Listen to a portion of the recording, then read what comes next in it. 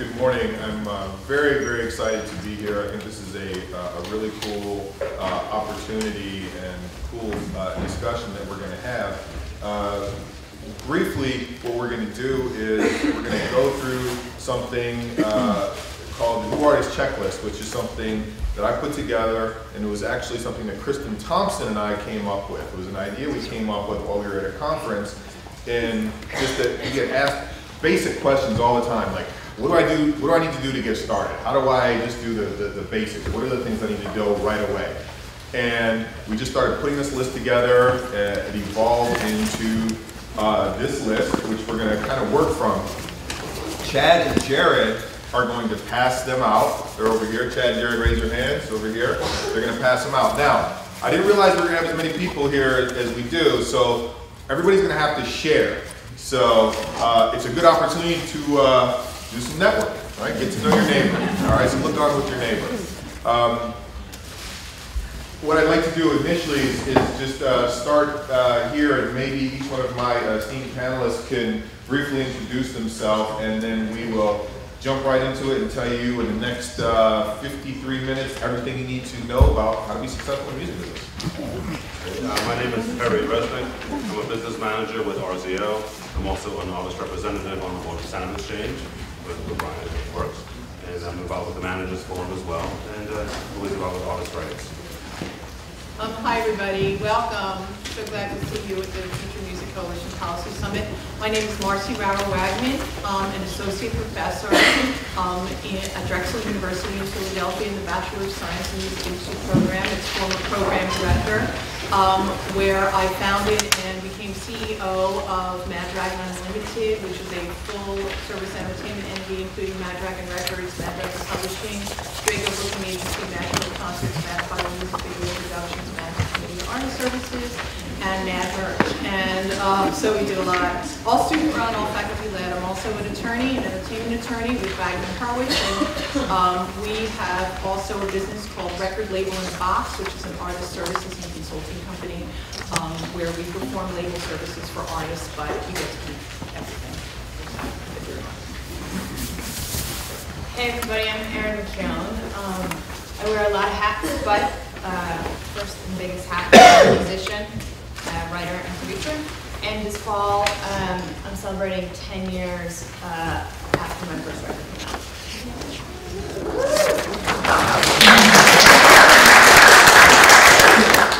My name is Rapp. I'm an art and entertainment attorney based in the western part of Massachusetts in the Berkshire Mountains. And I'm also a musician, a drummer with a band called Lotto, which is guilty of foisting a song called I Want to Be a Lifeguard onto the public. And we just celebrated our 30th anniversary of our first record.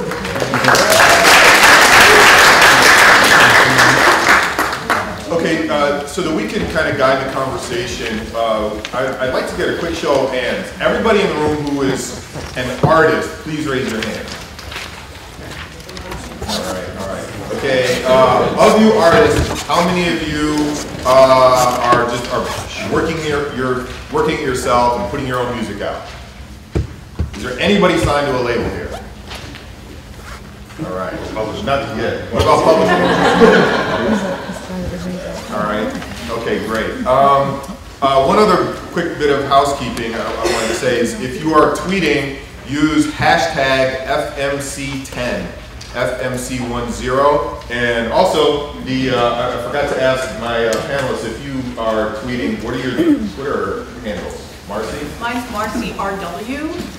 Please follow me. I also have a blog, Musicitis, at WordPress. And I'm on Facebook too. I love it all, do it all. So please friend me. I will friend you back. It's pretty simple for me. It's at Erin McKeown on Twitter. Mine is paulrapp.com. That's D-O-T-C-O-M, written out. I've also got a blog, Rapp on this, at blogspot.com. And I'm an addict to Facebook. Facebook disappeared when life would cease to have any meaning. I work behind the scenes. So I All right, cool. And mine is, my Twitter handle is @Bryan Calhoun, it's BRYAN, CALHOUN. Okay, so hopefully everybody's got the handouts now, and I'm actually having it up on the screen too. But briefly what I want to do is I kind of want to run through what we feel like are some of the most important things that you should address. And then what we'll do is I'll start throwing questions back and forth to the panelists and get their perspectives on how we should handle so many things.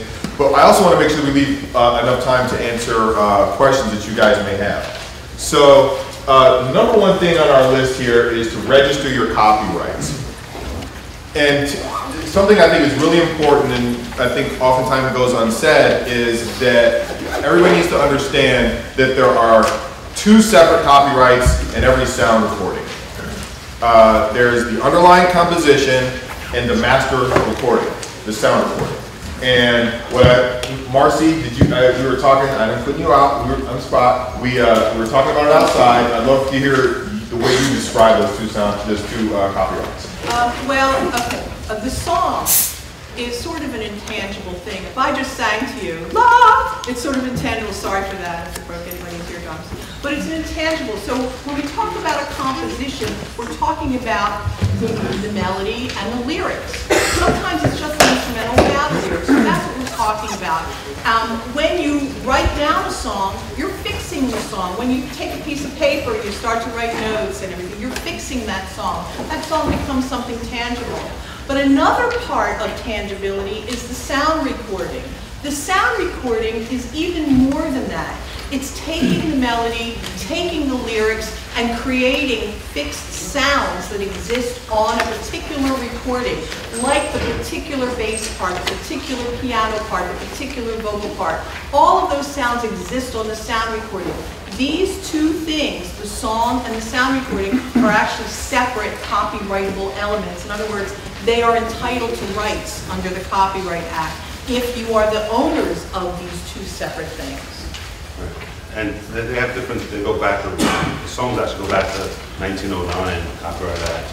And so one of our clients is the Gershwin family, and when George Gershwin wrote Rhapsody in Blue, the song has a copyright going back to 1900, when it was written back in the early 1900s. But if there was a recording of it, that wasn't protected until the late 70s. 72, early 70s. Right. Okay, and so we'll talk a little bit about making sure that you properly register those copyrights. Drafting an agreement between the individual band members is another key component. Making sure that you get trademarks for your name and logo. Forming a company or companies as necessary. And I think Perry will have some interesting insight into that. Picking a performing rights organization, ASCAP, BMI, or CSAC as a writer. And going back to Marcy and her description of the underlying composition or the song, those organizations collect for those. Registering with SoundExchange, which is the company that I work for, it's a performing rights organization, and we collect for artists and labels for the use of the sound recording when your works are played on digital services like internet radio, satellite radio, cable radio. In fact, we just sent out our biggest distribution ever last week, $65 million, which is very exciting. Arranging for distribution, and we can talk about physical and digital distribution. Embedding your metadata on each track and file that you send out. It can sort of sound like a boring topic, but it is arguably one of the biggest problems facing the music industry today, is the lack of good quality information so that we know who to pay. Registering your website and your social networks. I know there was a discussion this morning about how to do some of those things. Looking at other organizations like the unions and so forth that can help you out. Building your web presence, getting health insurance, hint, and building your team and making sure that all of these things get handled by the appropriate professionals. And then, of course, I think everything starts with great music.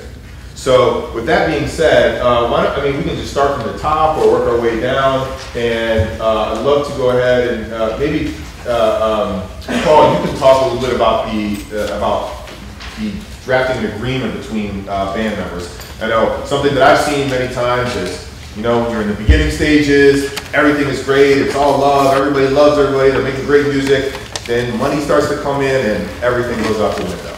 Yeah, starting out, I mean, you don't need an elaborate agreement, I don't think, and you don't need to worry about incorporating or forming an LLC.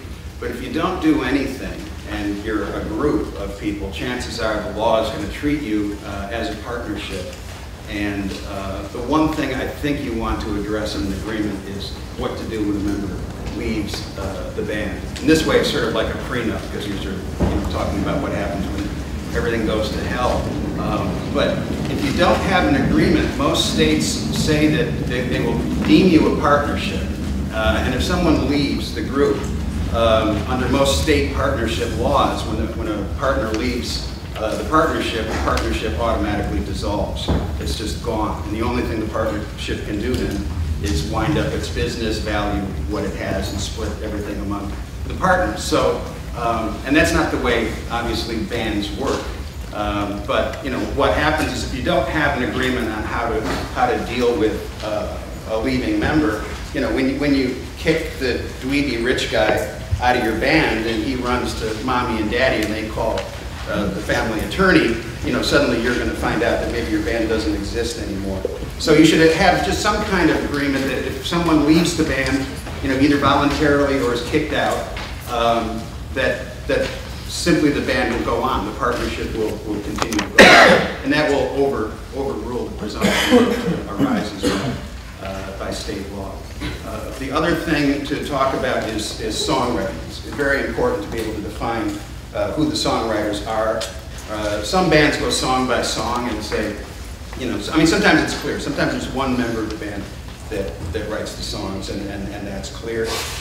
Sometimes it's not as clear if the band is really working collaboratively to get together and the song kind of spontaneously comes up. You can sit down and say who's got what percentage of what song and go song by song. I find that to be kind of tedious, and it can be very contentious as well. I mean, every band is different, but if the band has a process that's fairly consistent, you know, say one person or two people, you know, bring in the germ of the song and then the rest of the band fills the song in, I would suggest a one-size-fits-all agreement, that the person that brings in the germ of the song maybe gets 50% and the rest of the band splits the other 50%, or something like that, and have that in writing. Because you don't want a situation where the band is getting together to write a song and a guy is saying, well, I want to rewrite the bridge, because if I rewrite the bridge, that means I'm going to have 25% of the song.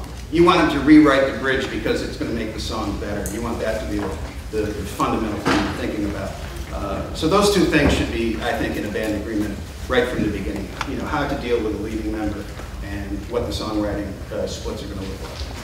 And if there's also performing splits as well, in terms of recording. If you do make a record and there are royalties from the record, that may be split differently than the songs are split. If somebody writes most of the songs, they might get most of the songwriter royalties, but if you're all performing together, generally it's more equal, unless there's a front man, of course.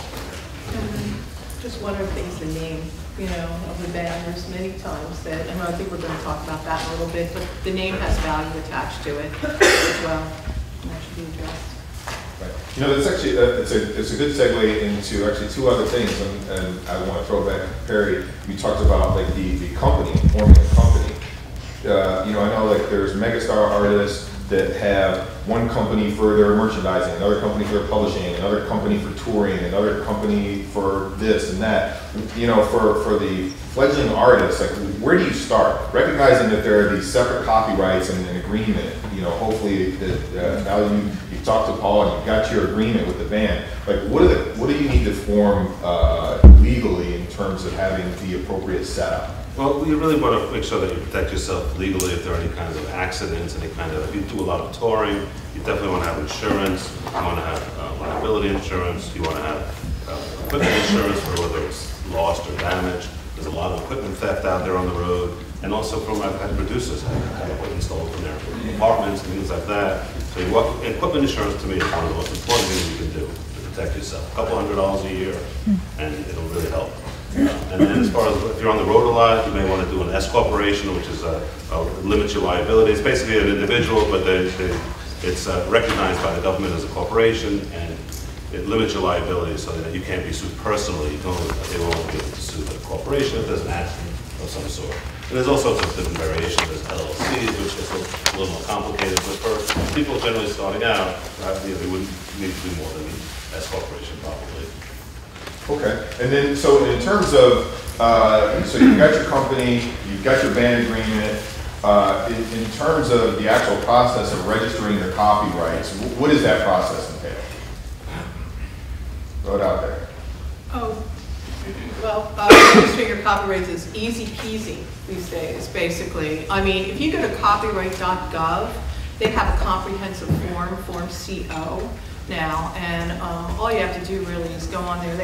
There's a instructions about how to fill out this form. It's really not that expensive to do if you do it as a collection. Let's say you've written 12 songs for an LP, 10 songs, 12 songs, whatever. You can still do it as a collection under certain circumstances. They have certain restrictions, but you generally can do it. I think it's, I don't know, $35. I don't know, they keep changing the rate. But you can do it all online now. So it's, Where? Oh, it's copyright.gov. Just go to www.copyright.gov. It's very simple to do now. I think they've streamlined the process a lot for not only performing artists, but other kinds of artists as well. There used to be separate forms. There used to be PA and SR and TX and all these others, but they have this form CO. I think they call it a little e, big CO now. Eco, maybe because it's eco-friendly and they thought it was cute, you know. But they have that now, or e-commerce. Yeah, it could be anything, you know. Yeah, or copyright. Just what a wonderful name. So just go ahead and do it. It's pretty easy. The trademark is a little bit more complicated than copyright for a variety of reasons. But you can learn a lot about trademark basics on the USPTO.gov website. That stands for the United States Patent and Trademark Office, and they do have trademark basic checklist. What is a trademark? What you need, why you need to register, those kinds of things. So it could answer a lot of questions. The other thing that website does have is what's called a TEAS application, TEAS, the Trademark Electronic Application Service, and you can online register your trademark, but trademarks are actually quite more complicated than copyrights. The law is more complicated with reference to trademarks, and generally it's a more complex process. I do suggest if you're really having trouble with it, you don't want to mess it up because you can't do it over again. There's really no do-overs. So you may want to think about getting an attorney for that or someone that actually knows about registering trademarks for that. There's different kinds of classes, for example, that you might want to, that you need to register for now. Nowadays, they have like an entertainment services class. They also have merchandise classes now too. So if you're selling merch in any way, you might have to register for that class as well. Then you also have to think about the federal trademark as opposed to global trademark. We're using our trademarks globally now. So again, it's a more complicated process than copyright issue. In terms of the copyright, be very patient with their electronic filing system. It is about the most frustrating. It's like web, it's like internet 0.05. I mean, it's just, it's primitive, it's not intuitive. Just take a deep breath and you'll be able to get through it. Trademark, I mean, the first thing you want to do when you come upon a band is make sure that nobody else is using it, because you don't want to, spend a lot of energy and money into building your, building your brand. To find out that somebody else actually owns the rights. And a Google search is going to get you, 99% of the way there. If there's a band out there, they're going to be, on Google somewhere. And then it becomes, well, if the name is close, if they're not in this country. I've had people run in and say, oh my God, there's a band of teenagers in Australia using our name. And you go on, they have a MySpace page which has had like 4 visits, and you realize it's just a bunch of knuckleheads playing in the basement. I said, don't worry about it. But you do want to make sure that you don't step in it by using somebody else's name. Yeah, I just want to mention they do have a search engine on the uspto.gov too, so you can actually search for federal trademarks. To see if somebody, Yeah. if somebody's It's easy. got one registered, then you know they're serious. But Right. you know, a lot of bands will be out there playing and will not have a registered trademark. But as long as they're using it, they're going to have priority over you. And so you just want to make sure that somebody else out there hasn't done it already. Yeah, I want to get Erin involved, and I think this is a good point to do so. When you kind of look at the entire ecosystem for musicians, you have essentially everything is based sort of on these three things. We talked about the copyright in sound recording, and there's the copyright in the song or the composition, and then there's this other thing which is kind of everything else. It's like your right of publicity, your brand capital. And sort of in talking about the trademarking, and we've already started touching on your web presence and so forth. Erin, could you jump in and kind of talk a little bit about the importance in that, protecting your brand, because you are a brand. Yeah, I mean, I think as an artist who works under their own name, I'm listening like, man, I didn't trademark my name. What is that? What are the consequences of that? I mean, I think on a practical level, listening to what's been said so far as an artist, some of this I can do right away, and some of this I can't. In terms of it's like priority. What do I have money for? What do I have time for? In terms of protecting yourself, and prioritizing things.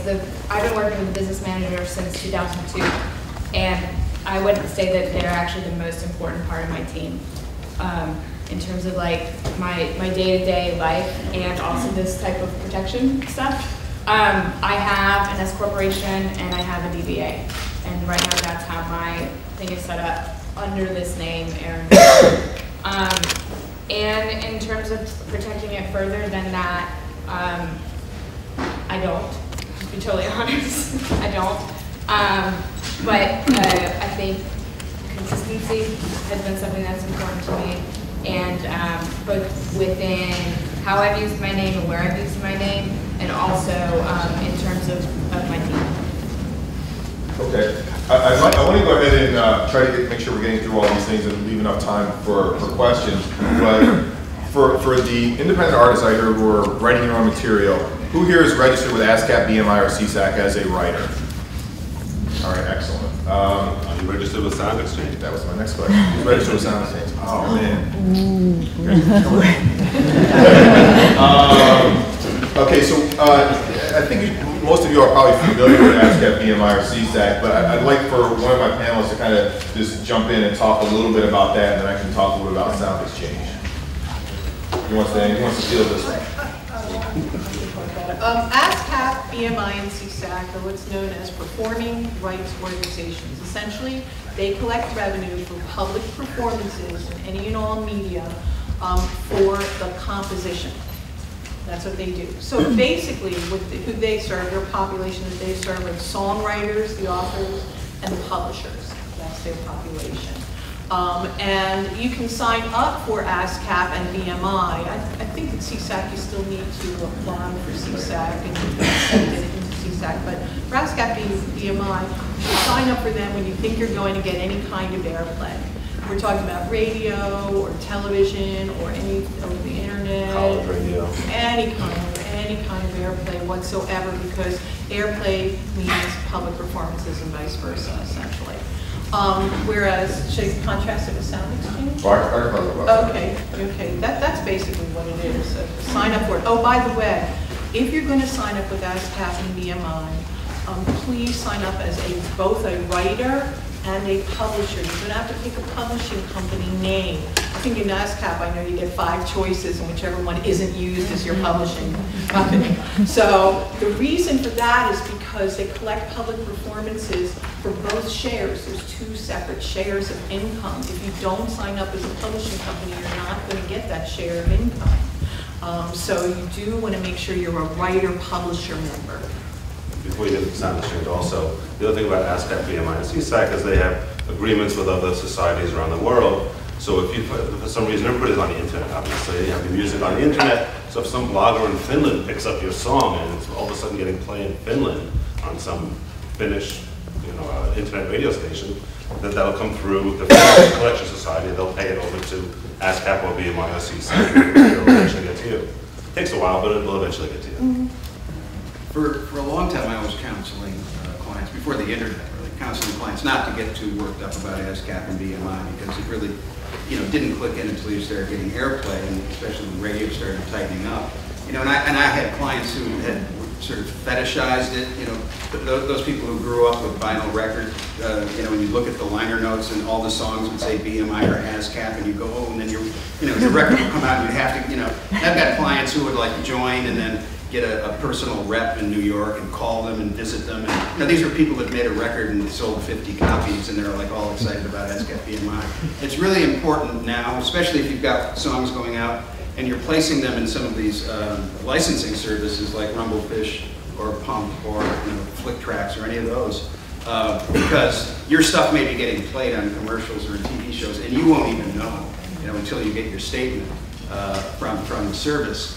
And you want that stuff to get, and when that stuff does get played on TV shows and commercials, you will also get money through the PRO. So I think it's really important these days more than ever to sign up with one. Actually, Erin, I was going to let you talk about SoundExchange first, and then I have a comment on where all this fits for the independent artists. Yeah, actually, I wanted to have you kind of tie it all in together after we get through a few of these things. So, real quickly, SoundExchange is similar to ASCAP, BMI, and CSAC in that we are a performing rights organization. We're a nonprofit company.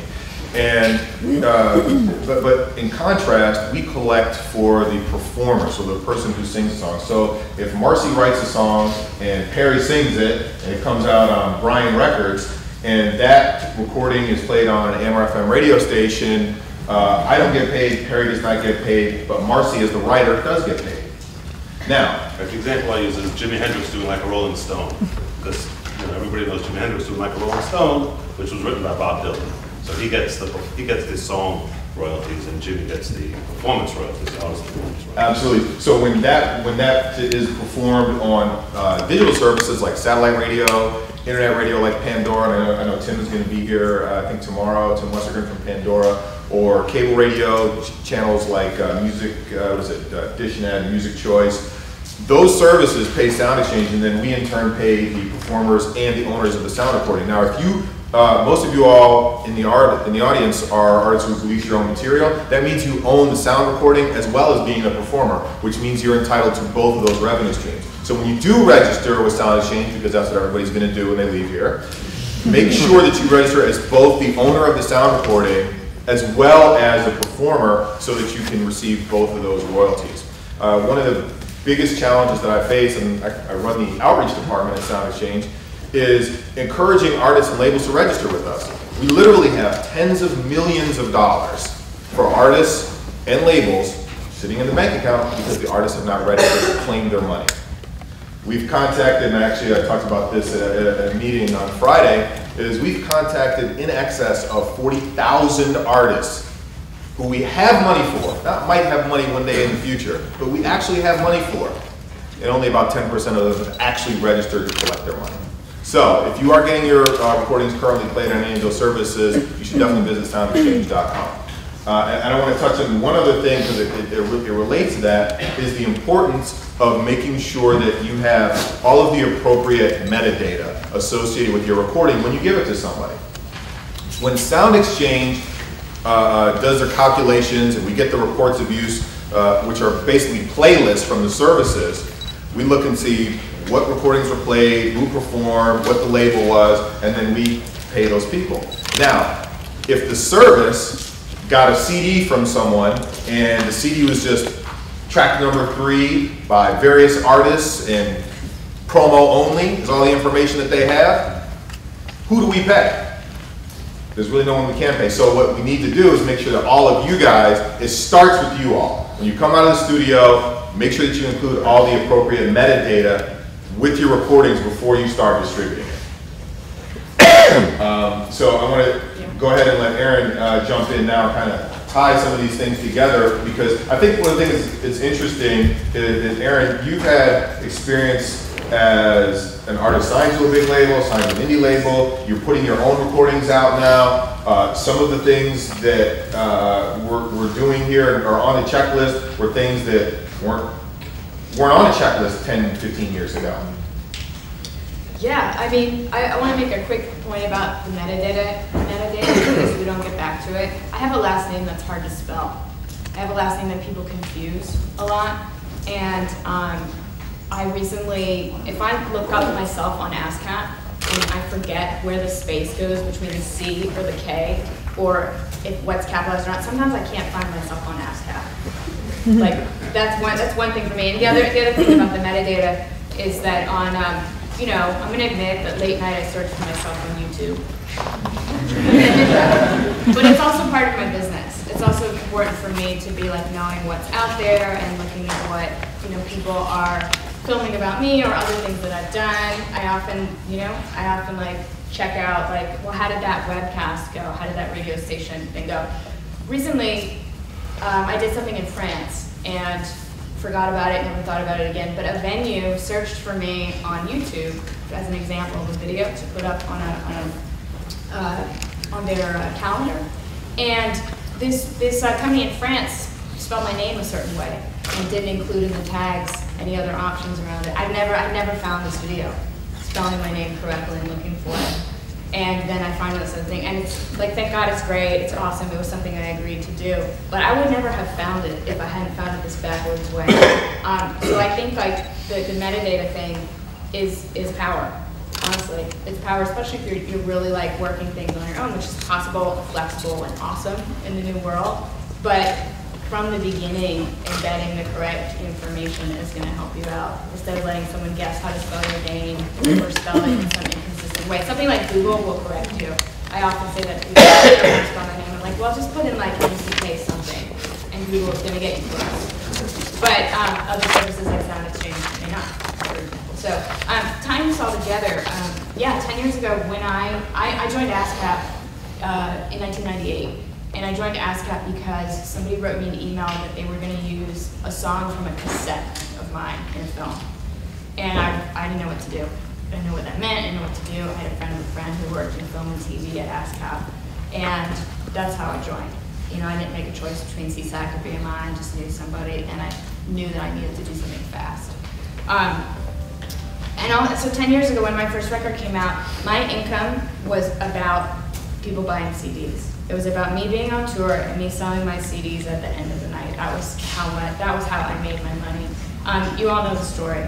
This isn't the case now. It's not the case now.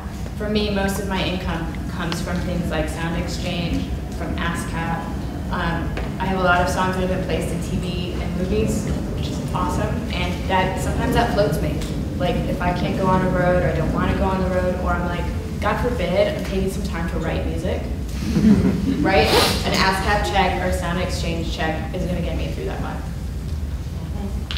Yeah. Awesome. All right, well, Can't what count I on want- record royalties these days, that's for Yeah. sure. Yeah. But- Oh, yeah, and Perry, you definitely see this Not count on in record. the audience and stuff that you're doing. Yeah, one of the things that I do for my clients is we do audits of record companies and music publishers, and record royalties are way down from what they were back even 5 years ago. Just as an Everyone- example, I'm sorry, just as an example, I mean, I have a song that went to #1 in the modern rock charts in Billboard in 1988, and I'm still getting royalties from ASCAP and BMI from all over the world and all the related. So it's really nice when you get those checks. I want to say one thing about, real quick, just about distribution, and then I want to get to the audience for questions. But you know, I work at SoundExchange. I also work with, on the side, I help some guys out there. This management company called Hip Hop since 1978.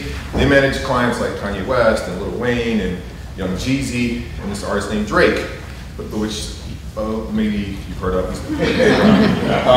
But when before they did a deal with Cash Money, and they were just kind of working his record, I took a song and used TuneCore to put it up online so that it could be bought on iTunes and Napster and Dixie. Now, these guys had some clout, and you know, they were able to, you know, work the system, and it was a record that was starting to get a pretty significant amount of radio play. He was selling out little venues already. But when we put the song up, in 10 days, we had sold 300,000 downloads. And at 70 cents, which is what you get paid directly, that's $210,000. So the money that they had invested in developing his career, they made back really quickly. Now, that's an extreme case, but it does kind of show the power of distributing product yourself and that you can do it. We didn't need Universal Music. We didn't need any of that stuff.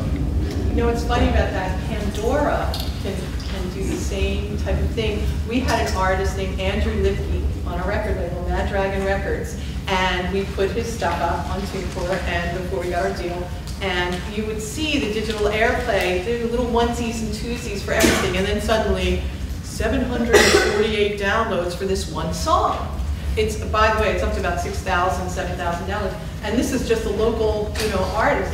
And we said, where is this coming from? How come one song, all the rest of the songs getting 2, 3, 4, and then 700? Well, we found out that Andrew Lipke's song comes up next to a Jack Johnson song on Pandora. So people were listening to Jack Johnson radio, Andrew Lipke's song, the song Stick By You, comes up and buying it. And so the same power, so don't forget about Pandora last episode. That's right. Okay. So we've got a little less than 20 minutes. I want to make sure that we have the opportunity to answer questions. So let's get it started. Yes? Hi, my name is David Baskin. I'm the president of CMRRA in Toronto, Canada. And it's a very quick commercial. ASCAP, EMI, CSAC, great organizations. If you want money and your songs are getting sold in Canada, whether it's by iTunes or on satellite radio or otherwise, you should sign up with us as well. By signing up with ASCAP or BMI or CSAC, you do hook up with SOCAN, the Canadian Performing Rights Society. But if you own your own copyrights, if you're your own publisher, we'd be delighted to work with you. I'll be here for the next 3 days and happy to talk to anybody. We distribute millions of dollars, and we are just about to announce probably the largest legal settlement in Canadian history from the major record labels on their so-called pending lists, the money they've been holding theoretically because they couldn't find you. So come and see me. All right. In the back, yes. Can you explain metadata? Because I work, on the side of artists and helping them get stuff set up. And I say to them, make sure that you have the metadata, and they don't understand. And I feel like that's just something they don't understand to make sure when they're Sure. So metadata is the information around your recording. Someone described it as the DNA of your recording, of your song. It's all of the information. So it's who is the performer, who's the owner of the sound recording, and it can get very deep. It can be all of the writer splits, where the song was recorded, what studio it was recorded in. It's just all the information that goes along with it. At a very base level, what is most important is making sure that you have the correct writer and publisher information, and the owner of the sound recording, the owner of the master, and the performer. So at a base level, those are the most important things. And when you are in the process of mastering your record, if you're using some home studio equipment, most of that stuff, all the way up to the high-end studios, mastering facilities, they can embed that information in your recording before you distribute it. All right, yes, right here. You guys talked a little bit about the scenario where you have a band who's trying to copyright something and the band owns the copyright. Could you address briefly the scenario that we see a lot in hip hop where you have a producer who wants to keep their interest in the beat that they've created so that they can use that in other things, and a lyricist who wants to keep their interest in the vocals and the lyrics that they've written, and how they go about protecting their rights in that scenario?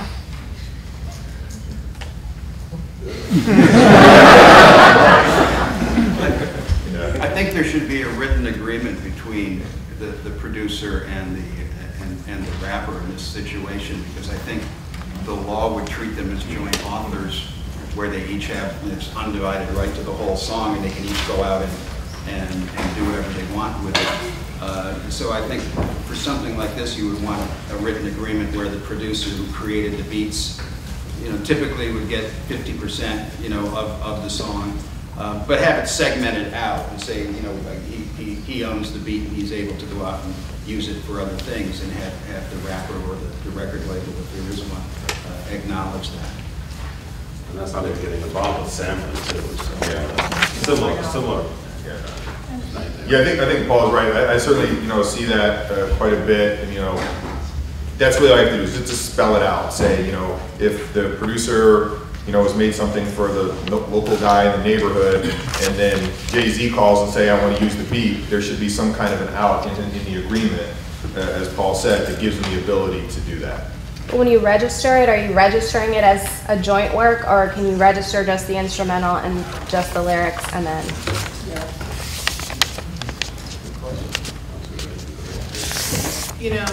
Well, in my experience, it depends. I mean, it always depends on what people agree to. I work with some producers who actually just license the beats to the people that, we'll work with. Some who just give it to them exclusively because they always know they can. One producer said to me, I can always do another beat, So it really depends. Listen, I mean, really, a contract comes down to whatever a bunch of people can agree upon, honestly. And that's really what it's about. And I just want to make mention, you bring up a good point. Don't walk into a studio without a producer agreement. If you have a producer, that's just ridiculous. You're setting yourself up for these kinds of things where someone says, oh, I wrote that song. Didn't I write? I wrote part of that song. The producer says that, and the artist thinks that they didn't. And so you start setting yourself up for issues. Yeah, that kind of also is, what is the definition of a producer in the first place? Right. So it can be really complicated to get for here. I kind of have two related questions. I'm kind of starting out as an artist from scratch. So, I don't know if you can help with this question, but kind of like with record labels, I can make decent quality recordings on a laptop. So when is it still necessary for me to kind of go for an independent label or something like that to help me get my music out there, or can I do it myself? And then I guess second question is kind of who is the first important person when you're looking to help get your career started? Like, who are you looking for, like a PR person or like kind of a business manager, as you said?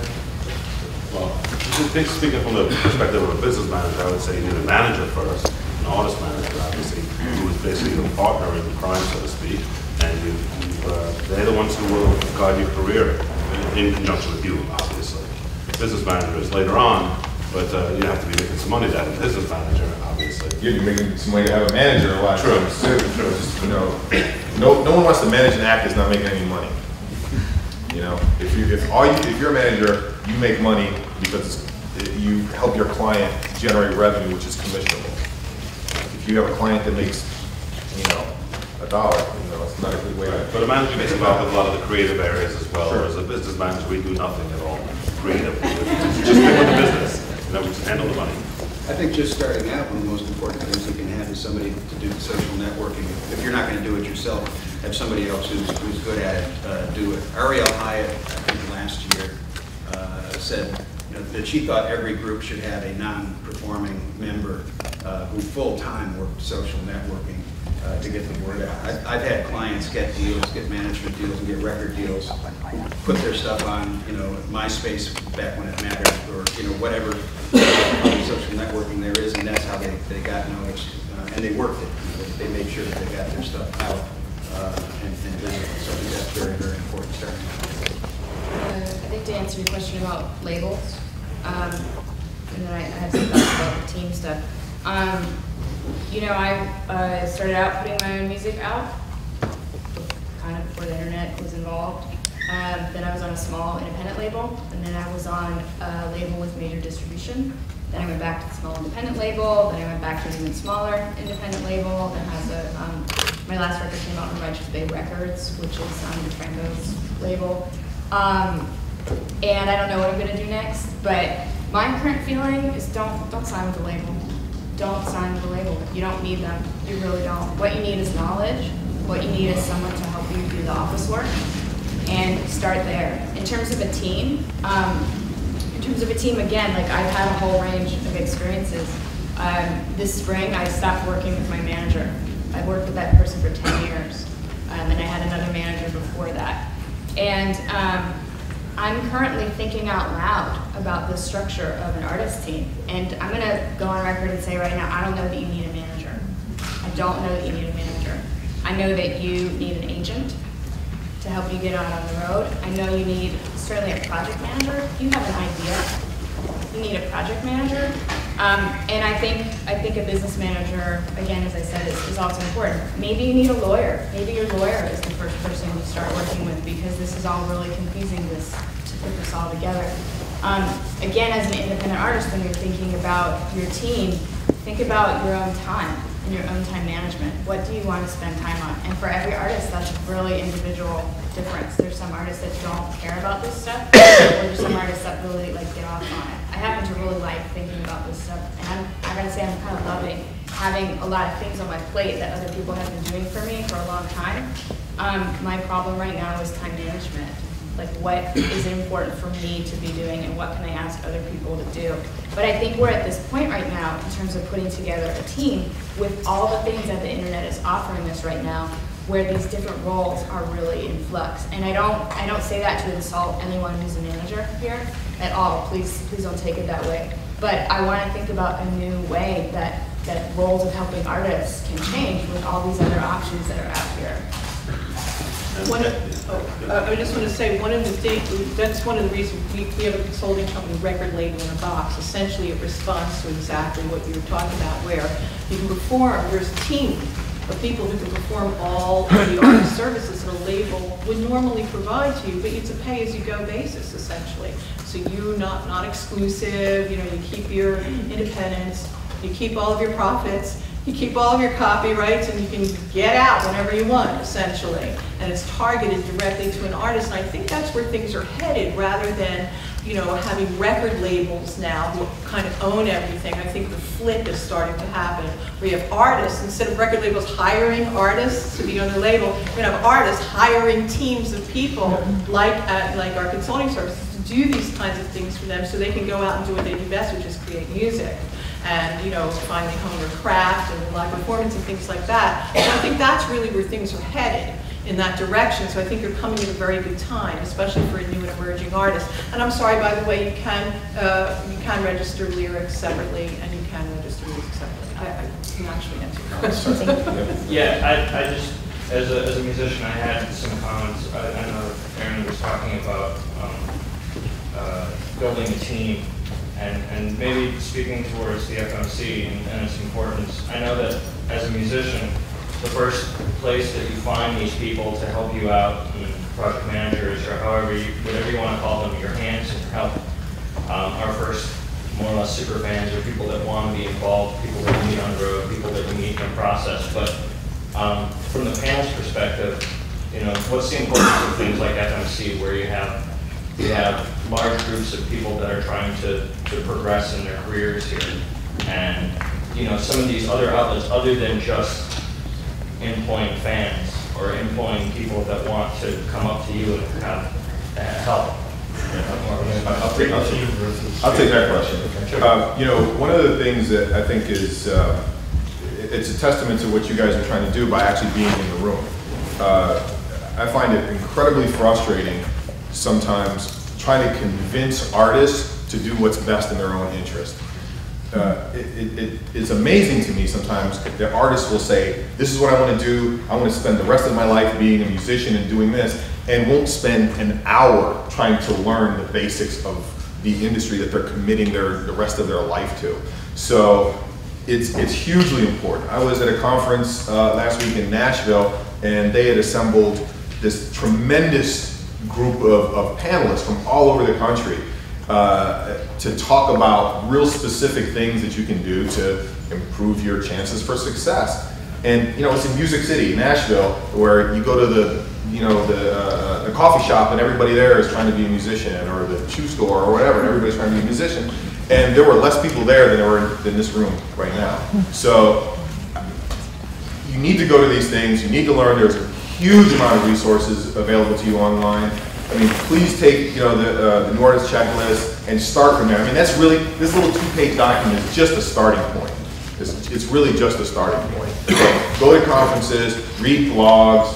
Actually, that's a good question. What do you, for new artists, for emerging artists, what are your favorite web resources? Just give me one. Everybody give me one.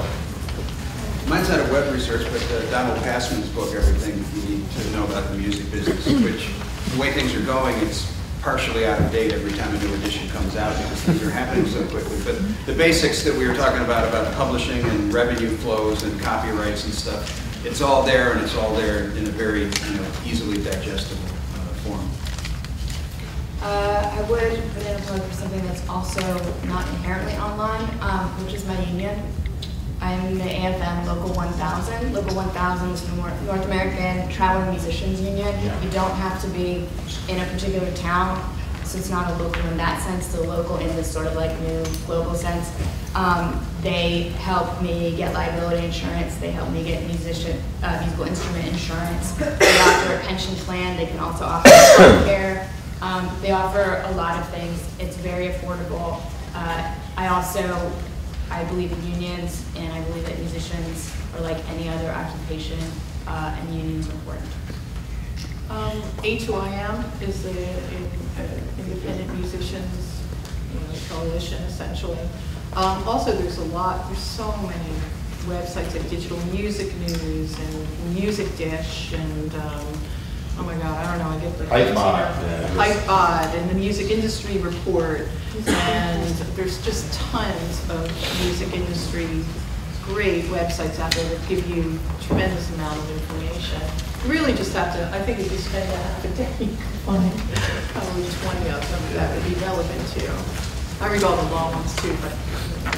I get a lot of the newsletters as well, so you can learn a lot from the newsletters. There's not a particular website I can really throw out there, but to go back to your question, one of the ways these conferences really help is by you talking to other people. You see this checklist, you say, oh, this one is when I'm supposed to do these 3 things, and then you talk to other people and say, well, I do this. And you talk to someone else and say, I do it that way. You kind of do it all together, and you do what works for you, but you also get ideas from other people, and that's what these conferences are about.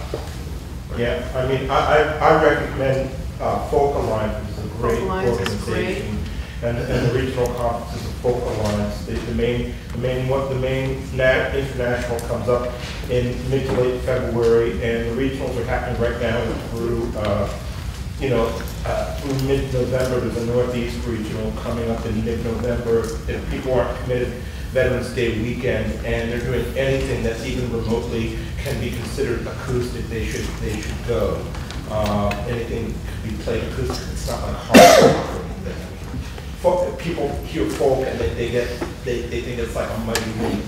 I want to throw something out as sort of like a class of things because I don't want to give one company too much light here, but the companies where they kind of combine online your e-commerce, your CRM, which is your email management system, kind of digital marketing, but there's companies like Topspin, Reverb Nation, Nimbit, Cisco EOS, which is kind of for bigger artists. What was it? No, Ingroove is more of an aggregator like TuneCore for distribution. But those companies kind of have really nice packages where you can collect and manage your email lists and sell your product, either digital or physical goods and combinations thereof and so forth. So those are a bunch. And I mentioned Hypebot, which I think is a really great blog for new artists. And there's another one that just launched a few months ago, which I think is fantastic. It's called Sandbox.fm. Guys from Music Ally started it, but it's very specifically focused to the DIY community. I think we have time for one more question. I'm an artist, a songwriter, a publisher. I'm releasing a CD and a holiday song in November 19th. I'm signed up with ASCAP. I have in some of my songs I have co-write agreements, which I have all the documentation. So I have a publishing company that has the rights under ASCAP. Now, and I have my name for my publishing company. Now when I take that to turning in a publishing company versus a performer, a DBA, an S Corp, what are the legal entities do I need to create? Or do I? I mean, right now I've been doing everything under my name. Albany Wilson. Yeah, I think unless you're touring, unless you're doing something where you're going to incur significant, possibility of liabilities, which would be either touring or having a drummer in your band. I don't think you need necessarily form an entity. No, I not at this point.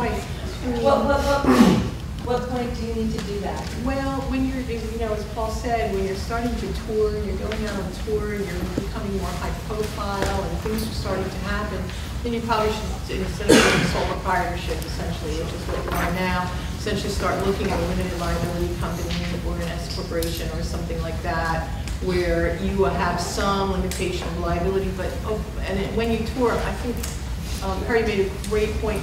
You still have to have insurance. You still have to have personal injury insurance and all of that good stuff if you're touring. If you're not touring, you're really not doing anything other than, you have this coming out, you have a holiday song coming out, you've got your publishing company, you've got your name going. What you really need probably is, I don't know what you're doing marketing, but that's usually what you really need more than the LLC right now.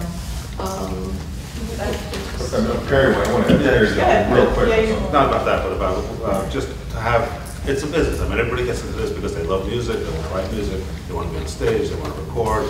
But you really have to take care of the business, otherwise, otherwise you really have to take care of at least the basics of the business. You get a basic accounting program, you get a Quicken or a QuickBooks, and pay everything you can out of it. Anything business related, music related, you can run through that. If you can get a credit card and just use it for only for your music business stuff, they usually send you at the end of the year, they send you a summary of all your charges for the year, so that you just keep track of everything, really. Try to be organized. Is this publishing portion of that a separate checking account and a separate, I mean? It can be combined, it can be separate. There's no if you have a liabilities QuickBooks, if I do an admin deal with a place, is there any, if that's on the table, should I have that set up in a special way? I mean, if you have QuickBooks account for your particular entity, you can have publishing income, record income, touring income.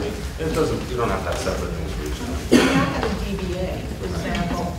Marcy, Rauer, I'm doing business as my publishing company. I've had it for 175 years. So really, all the money's for publishing. All right, I think we're out of time. I want to thank my panelists.